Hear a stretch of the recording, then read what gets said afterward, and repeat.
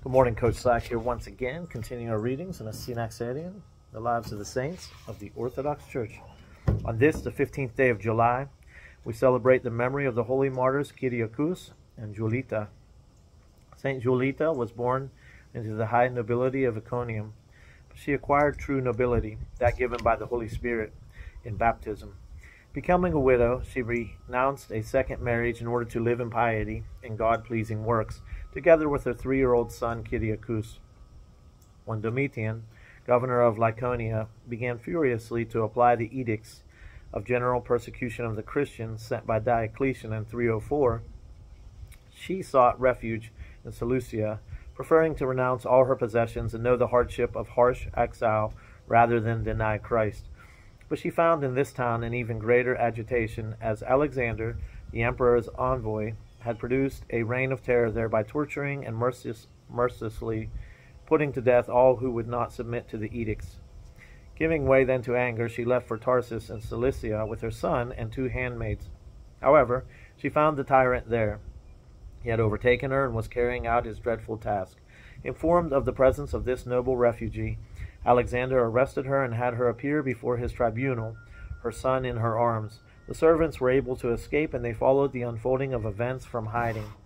Interrogated about her identity, Julitta simply replied, "I am a Christian." The furious governor had her put to torture. The torturers tied her and flogged her with ox sinews, while others, having taken her weeping baby from her, gave him to the governor.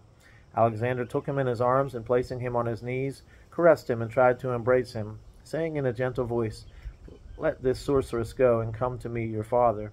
I will make you my son and the heir of all my riches, and you will live a peaceful life without any cares."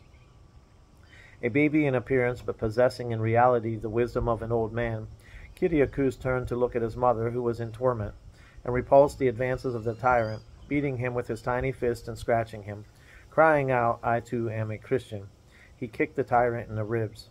Alexander let out a cry of pain, and his spurious tenderness changed to fury. He grabbed the child by the foot and hurled it onto the marble staircase that led to the tribune. The holy child's skull was broken, and he immediately gave his soul into God's keeping, sanctifying the ground with his blood and carrying off to heaven the crown of valiant athletes of piety. Saint Julitta was filled with divine joy and thanked the Lord for having opened the gates of glory to her son. Taken before the governor, who was in no way appeased, she declared that no suffering would succeed in overcoming her love for God, and that the torturers would, on the contrary, allow her to join her dear son. Alexander ordered that she be laid on a rack and her flesh be lacerated with iron nails. Then that boiling pitch be poured over her limbs. In spite of the suffering, she continued to confess her faith in the Holy Trinity and added, "I am in a hurry to join my son, to rejoice with him in the kingdom of heaven." Realizing that he would get nowhere, Alexander ordered that she be beheaded. When the saint arrived at the scaffold, a short way outside the town, she asked the executioners for a moment's respite to pray. Falling to her knees, she thanked the Lord for having counted her worthy to enter his nuptial chamber with the wise virgins. She had only just said the Amen when the executioner swung his sword and cut off her head.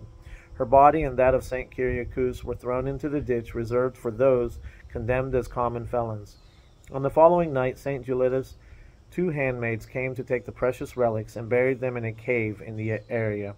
When the light of faith was able to shine freely during the reign of St. Constantine, one of these women, who had survived, revealed where the relics were hidden, and from then onwards crowds of the faithful hastened to take fragments of these precious relics, which worked numerous healings. There was a couple icons during the readings. The first is from the monastery of Anapavas, Meteora, from the 16th century.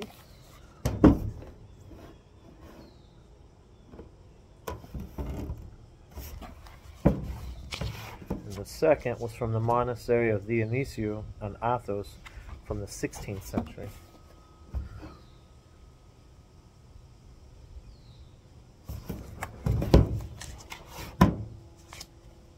Through the prayers of thy saints, Lord Jesus Christ, have mercy upon us. Amen.